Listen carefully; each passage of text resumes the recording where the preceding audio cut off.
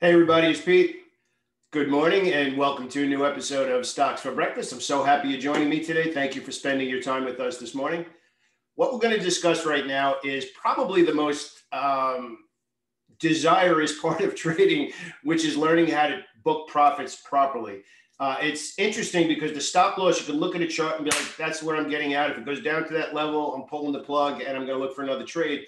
But the profitable trade is kind of one where we have to make, I don't know if I'd call them projections or estimates. You hear it on TV all the time, profit targets. Nobody really knows, and this is just a fact. Nobody really knows how far and how up a stock is going to go. If you want to need proof of that, you can just look at the stock JKS over the last probably 3 weeks, and we'll take a quick look at the chart. There's really no way to say that stock's definitely stopping there. So you need to mentally wrap your head around that first, which is the fact that none of us knows exactly, like if it goes there, that's it, it's turning around. We need to let the price action tell us where it's probably going to slow down, where it looks like it's slowing down, or where we're just okay with taking a particular profit. And I think a lot of traders have the mistaken belief that professionals get out at the top, get in at the bottom. No way. No way. We're scaling into positions before they start to move, or if they move, we're scaling out of positions as they start to move up. Nobody gets the exact top or bottom. Anybody who tells you that is full of beans. It just doesn't happen. There's no way of telling exactly where it's the top, exactly where the bottom. And quite honestly, here's the biggest thing that I want to get across right at the beginning of this video. It's not even necessary. Yeah, it sounds great when you're at a barbecue and you're talking to your friends and you're like, oh yeah, it went up to $20. I got out at $19.95 or whatever the price is. It's not necessary. So I guess the first thing I want to get across before we actually get into it is you don't need to get the top. You don't need to get the bottom. And obviously at this particular moment, we're talking about if you buy a stock and as it's moving up. One thing I also want to get across is be nice to yourself.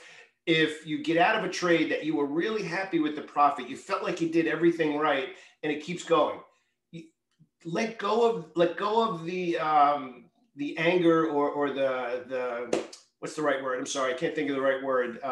Disappointment, whatever it happens to be. If you had a plan and you said, if this happens, then I'm doing this, and that's a good trade for me, and you do exactly that. That's okay. That's good trading, actually. If it continues to go without you, you can always get back in at a later point where you feel like you could manage the risk reward again, where accepting the risk makes sense for the amount of reward that you think is still left on the table. And that's a problem that a lot of traders have, where they're getting back in at the wrong place. And what I just said there was kind of a mouthful, and I said it quickly. We actually have a lot of trades where people are chasing price, where it comes up on a scanner and the stock is up 5 days in a row and they want to get into that trade now. And the stock is probably a long, but not a long at that moment. A long means you want to buy it and you believe it's going higher. A short means you believe it's going lower. So you got to really fight that urge that you're missing out on the next move, where the odds of following through where you're buying drop. So like you buy it down here and it goes up here, and that was a good trade because you bought it at a good spot. But then if it goes 5 days in a row, you're like, I got to get back in.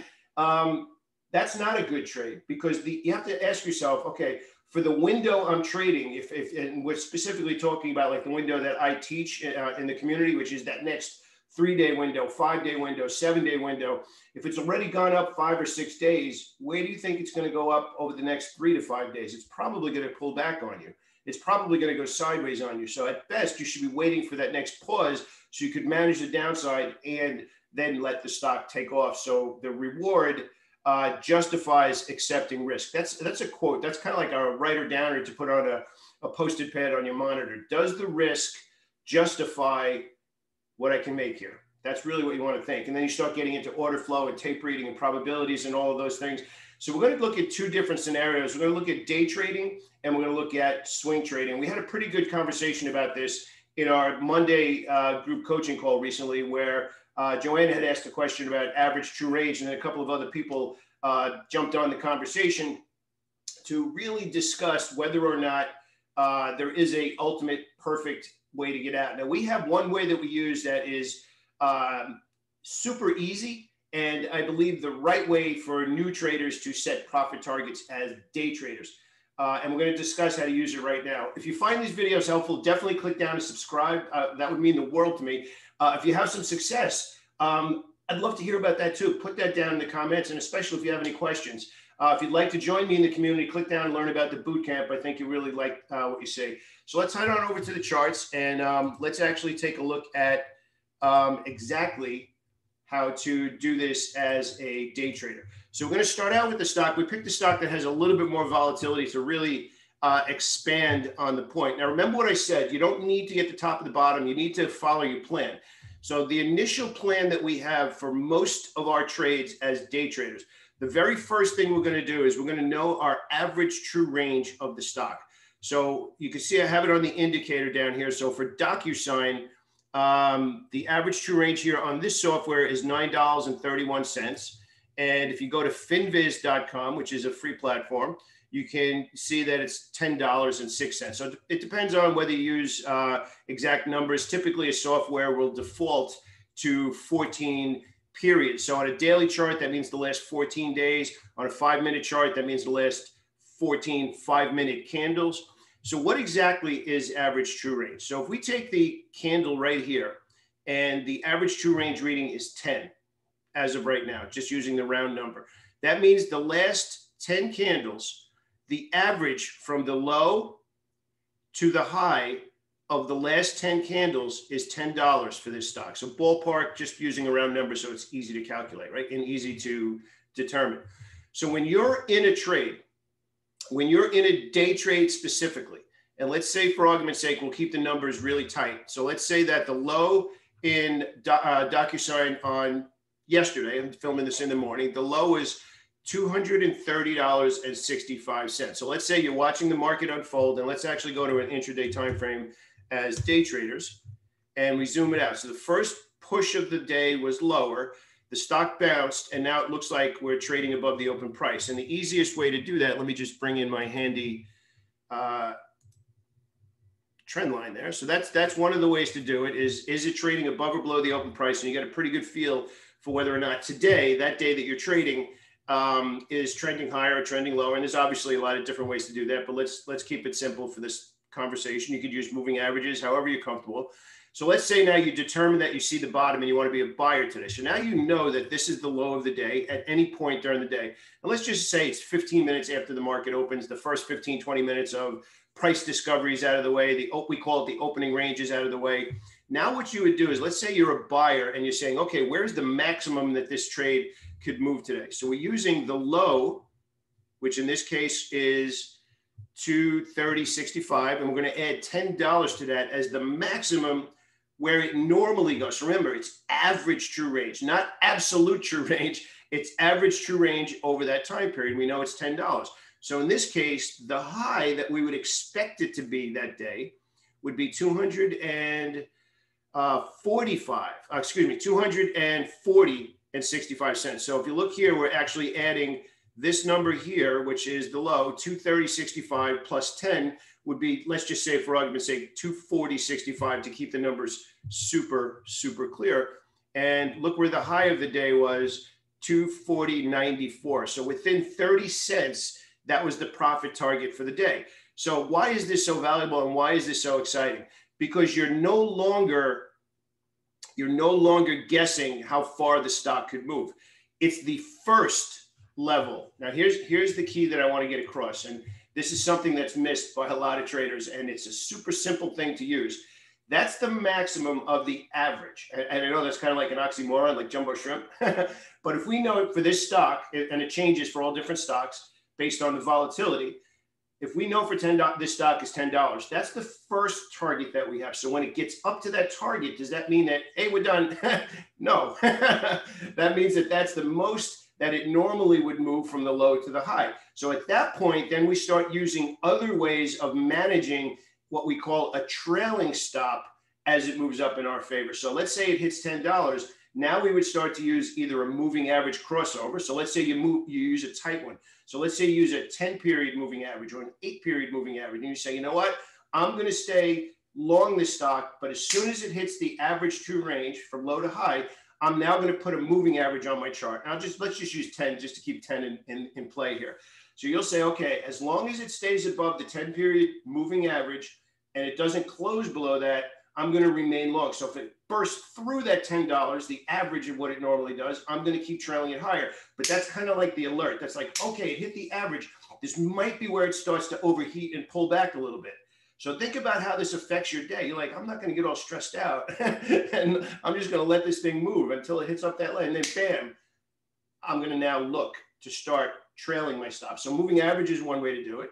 Another way to do it is to use a trailing dollar number. Now this is, I have to be honest with you, a lot of new traders want like the definitive number. I'm like tongue-tied. The definitive number of where exactly to get out. Is it percentage? Is it this? Is it that? I will tell you flat out, most traders that I trade with, they want a dollar amount. They're like, okay, I'm up $3,000 on this trade. I am not walking away with less than $2,500. Or put it in positive, I'm walking away with $2,500 or more. So if that sucker starts to pull back, you're like, I'm done. That's what I wanted. I'm happy with that profit. I did everything I was supposed to in the trade. As it pulls back, if I'm up 3,000, gets down to 2,500, I'm out. I don't care what happens after that. I did exactly what I wanted to do. You could also, if it pulls back to that dollar amount, let's say you got 1,000 shares. You can get out of 800 and be like, you know what? I'm going to see what happens with the balance. I booked that number. Another way of doing it, again, once it hits that ATR, is now you can start to use a dollar trailing stop with the price action. So let's just say it went up to $50 and you say if it pulls back to 49, then I'm getting out. So now you're using the price of the stock. You could also use a percentage of the pullback. So you might be like, if it goes up to 50, I'm going to get out if it pulls back 2%. Now, a day trade versus swing trade, that percentage is going to be different. It doesn't matter which one you use. I personally will tell you that most active traders want to walk away with a dollar amount. That's real money. I want to get out of there. I don't need to get the top. I don't need to get the exact spot, but I do want to walk away with good money, whatever that dollar amount is. For you, it might be 500. For me, it might be 300. Whatever the dollar amount is, that's what you need to walk away. Now, there's different ways of doing that, but you have to be mentally okay. Once you choose a way, that is what you need to walk away with. So those are different ways of doing it. Now, what's exciting is you can also use this for swing trading. So instead of just having a daily chart and saying, okay, what's the average true range on the daily chart? You can now switch the chart to a weekly chart and say, what's the average true range on a weekly candle, which is going back now 14 weekly candles. So you got Monday through Friday, that's one candle. Then the week before that, Monday through Friday, that's another candle. So we'll go to the chart really quick just to show you what that looks like. So you can get an idea of how dramatically average true range changes per stock. So if we stick with DocuSign, and we know that's roughly 10 on the daily chart, you can see that in the bottom left-hand corner between 9 and 10. If we go over to the weekly chart, that same candle, which is now Monday through Friday, the average true range is $27. And if we go back to the last week, it was $28. And the week before that, 29, because the week before that, it was just over 29. So you get a feel that if you're holding a stock for 5 days, on average, that's what the stock does over a 5-day period over 14 weekly candles. So it's kind of interesting that you can literally get in and say, okay, if I'm swing trading this stock, what's a reasonable profit target? Now, it's kind of interesting, and I just really want to drill this point home. We showed you that DocuSign is roughly $10 as the average true range. If we go over to a stock like, let's say, PayPal, the average true range here for this particular rate is $5.91. The average true range in Apple at this particular moment is $3.53. So what's kind of cool is that you're never guessing what the stock could normally do for a profit target. You're literally allowing the stock itself to tell you, this is what I normally do. So if you buy this stock as a day trade and it goes up, here's where I'll normally go from low to high. That's an alert for you to say, okay, now I'm going to put in one of my trailing profit signals or profit strategies to allow me to trail that down, because now it's gone what it normally does. Now, here's the thing. We have plenty of stocks, ROKU the other day, for example, and I'm going to pull this up. I think this is important to have on the video. And this is really a mental thing. So let's take a look at ROKU, and it's a very reasonable relative example. So right over here, the stock, normally $10, normally $10.81, 70 cents, $11.18, right? So ballpark, let's just say between 10 and 11 somewhere, right? Over here, The stock traded, it opened at the low of 219 and traded to 239. So what does that mean? That means that that particular day, Roku went twice what it normally does. Double. It's normally $10 average true range. It went 20. That's why we just don't bail on the average true range when it hits that number. Now we need to know, okay, that's what it normally does. Now let's start trailing it higher, because if you have that moving average trail, if you have the percentage trail, if you have the dollar amount trail, it can keep going in your favor. And just one day like that pays for your month, really, if you're doing it properly. So I hope this gives you structure. And it really, you know, we're kind of joking around about it yesterday inside the boot camp, when we were talking about when I first started teaching trading, and especially when I was learning trading, I remember very vividly saying, just tell me what I'm supposed to do Monday. That's all I care about. Just tell me what I'm supposed to do. I can follow the rules. Just tell me the darn rules. This is one of those rules about having structure for where to start looking to book profits as a day trader and as a swing trader, and then exactly what to do after that. Hope this video helped for you. Definitely click down if you find it valuable. I'd really appreciate that.